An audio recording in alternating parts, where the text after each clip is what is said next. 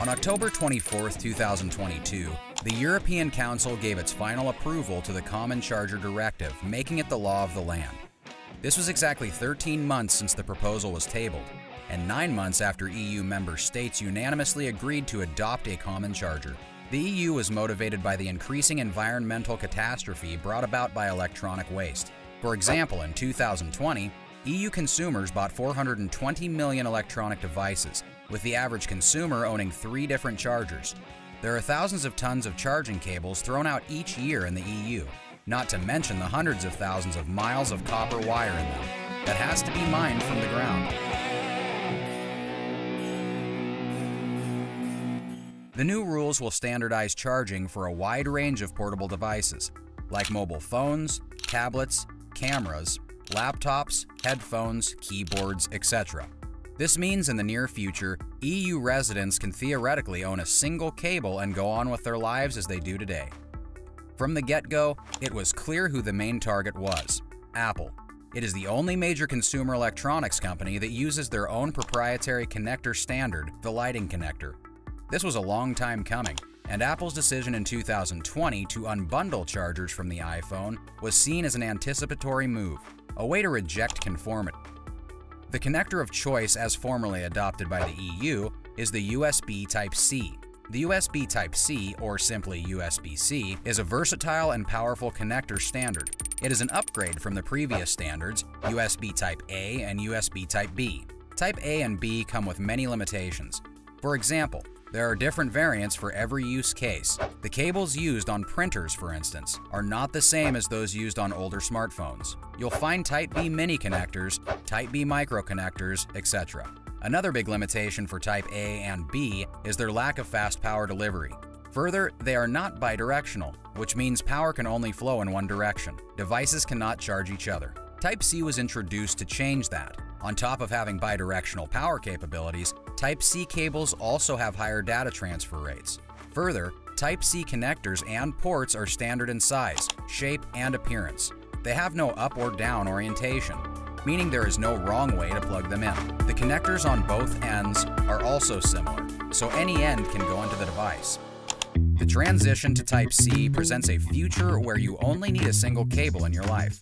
Apple, being one of the biggest players in consumer electronics, has been the main hindrance to this utopia. The company has stuck with its lighting connector since the introduction in 2012. Although they have transitioned some of their devices like the MacBook and iPad to Type-C, their most popular device, the iPhone, still comes with a lighting connector. It has been a money-making machine for them long before they decoupled it from iPhone's packaging.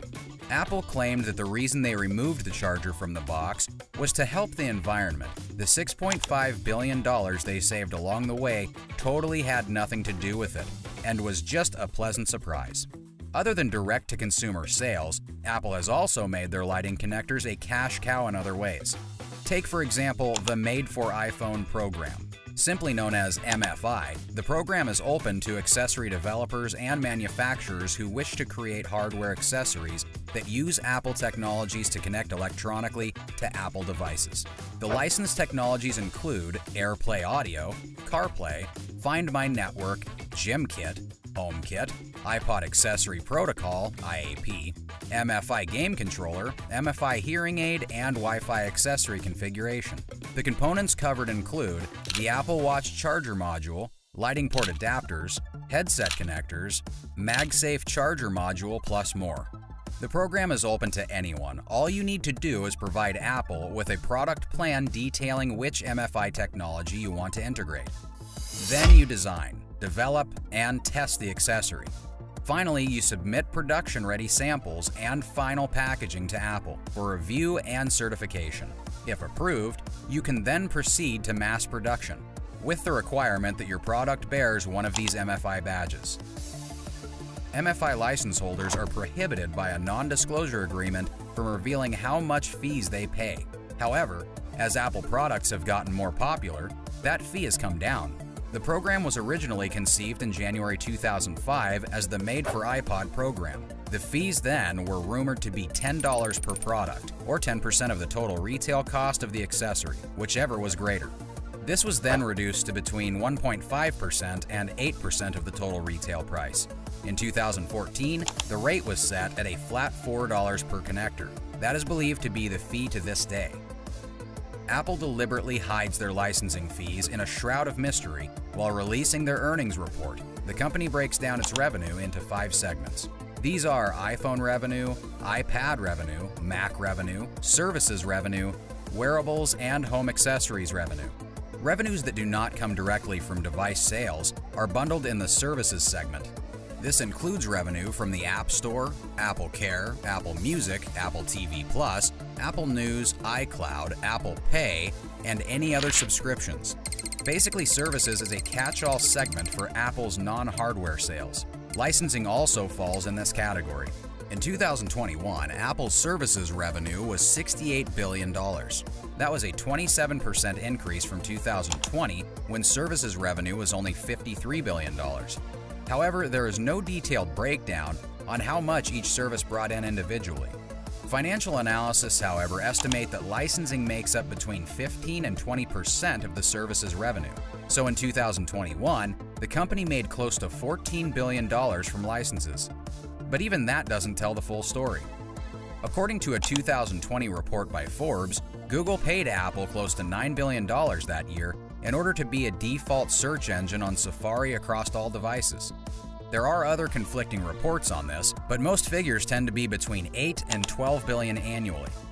What is clear is that this is an agreement that is extremely profitable for both companies, but has put them in crosshairs with regulators. This deal is part of an antitrust case brought by the United States Justice Department. It would not be far-fetched to state that 60 to 90% of Apple's licensing revenue comes from Google. Let's take a middle number, 70%. In 2021, if Google paid Apple $10 billion, all other licensing fees accounted for $4 billion. We now start to get a clear picture of how much Apple makes from the Made for iPhone program.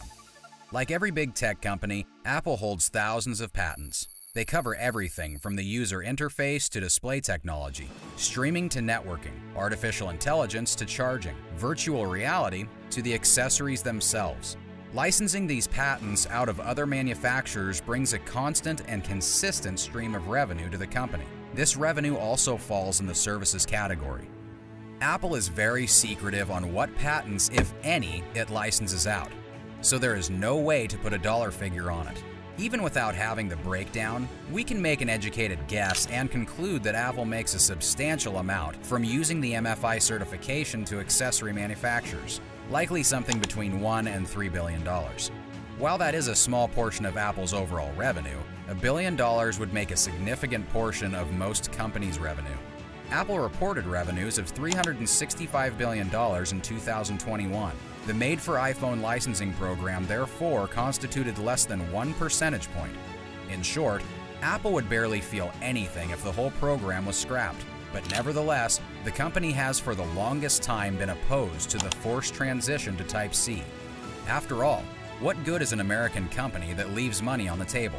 Apple has stated that they intend to comply with the EU directives. The mandate comes into effect in 2024 for most devices, but laptops get a longer grace period until 2026. Many experts predict that the company will make the changes across the board and will not have a special European iPhone. What if USB Type-C connectors become obsolete, you may ask? Well, through some clever design and engineering, the USB Type-C is designed to last a very long time. Remember, its predecessors have been around for close to 3 decades and are still widely used to this day. Being that Type-C is better designed and more versatile, we can expect it to last just as long, if not longer. There could be future improvements, but all within the Type-C architecture. If a time comes when USB Type-C becomes obsolete, it is very likely we'd have to move on to a completely wireless world.